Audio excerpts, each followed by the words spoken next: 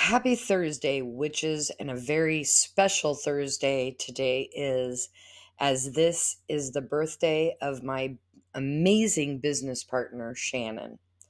Shannon, thank you for being a blessing to my life and my world and our business. I am grateful that you bless all parts of my life. Today's card pull is from our Witch Oracle card deck, written by Angie Sullins. Artwork is by Silas Tobal. Today's note from our Witch's Almanac is that the moon is in its first quarter and it is in Pisces. Siren of Surrender. This is a time to let go. Although underappreciated, there is power in surrender. A wise sage once advised, what we resist persists. While you may not yet see a new way to go, the old way is closed. Stop banging your head and your hands on a door that refuses to open.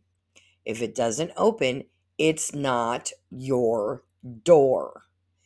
This is a moment to acknowledge what isn't working and what alternatives are not yet clear, and surrender to that wide open field of unknowing. A witch understands that there will be times when further action is simply wasted. Exerting more effort is futile, and it's only going to bring frustration and discouragement.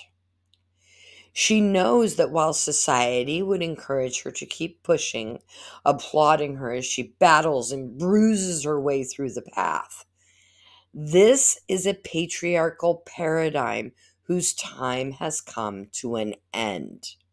Instead, she embraces flow, trusting when it leads her to a dead end that there is another way and it will open when it's ready to open.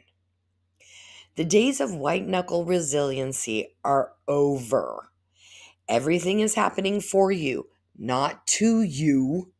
So let go of your original expectation and let yourself experience the generosity of flow.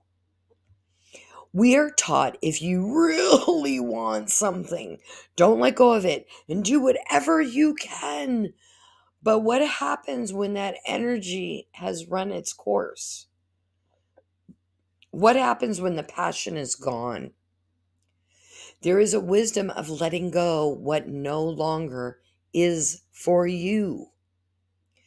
Our card today is challenging us to look at what we are holding on to.